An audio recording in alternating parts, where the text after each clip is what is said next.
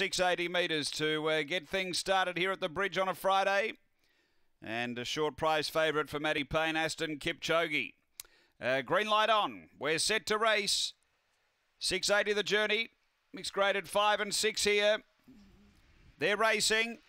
And they all began as one pretty much. Speed My Tai Focus is going to burrow up and lead. Aston Kipchoge got shuffled back to last year. In fact, it dropped back quickly. It's not stretching out. Something not right with the fave. They go to the back. And the leader here is My Tai Focus. Bit over a length. Strathmill Lass, then Snowy Jinx. And Aston Kipchoge won't finish the race. Down the back, My Tai Focus gets away. Out by 4 to Strathmill Lass, then Snowy Jinx. They race toward the turn. My Tai Focus led. Running on is Snowy Jinx powerfully. Then came Strathmill last year. It went Bush, Snowy Jinx. It's after My Tai Focus. My Tai Focus gathered in by Snowy Jinx. And Snowy Jinx beats My Tai Focus. Third, Strathmill Lass. And the short prize favourite, Aston Kipchoge. Something not right early there. And it didn't finish the race. The time here is around 39 and 70.